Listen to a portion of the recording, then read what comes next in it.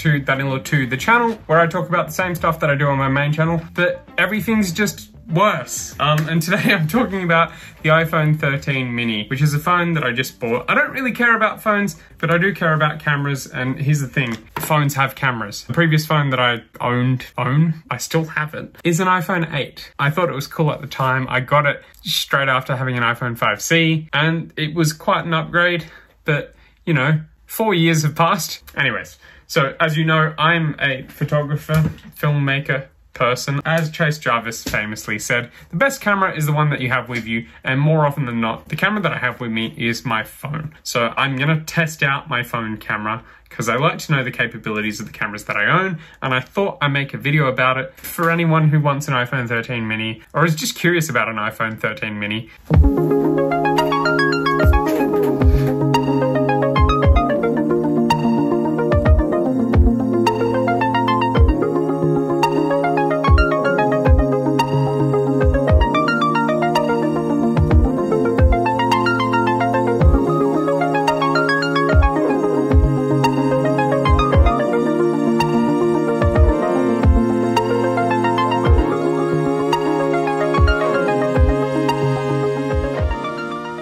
Now let's be realistic here. I'm talking about the iPhone 13, and this is most definitely not the first video that you've watched about this phone. It's very popular and you probably know all the features. So I'm not going to describe what the features are. I'm just going to go through my opinions that I've written here in my book, which begins with cinematic mode, of course,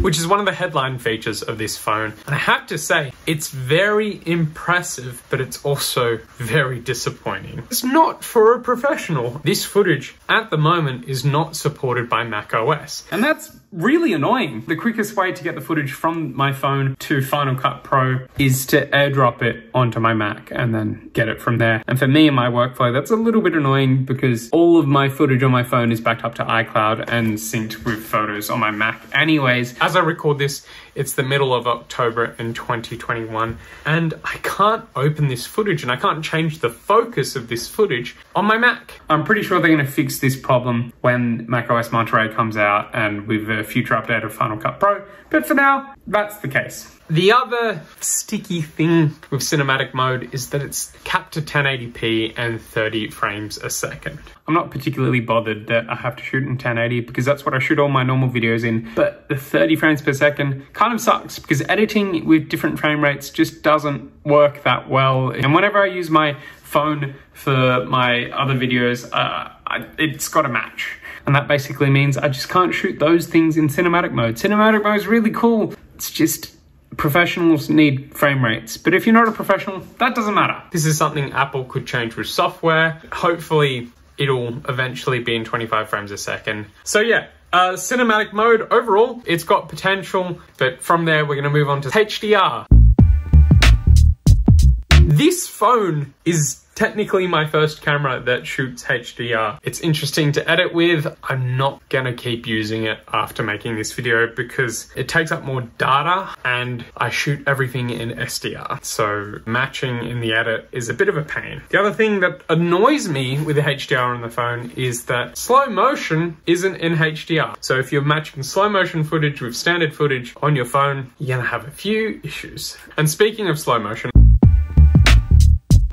I shot a little bit of footage with my cousin when he came to visit, just kicking around a soccer ball. And the slow motion, every year it gets more and more impressive. Slow motion's always going to be worse than the standard shooting, but it's getting better and it's getting closer. I still rarely need to shoot in slow motion, but it's nice to have. Anyways, that concludes the video section of this video. And now I'm going to move on to the photo part.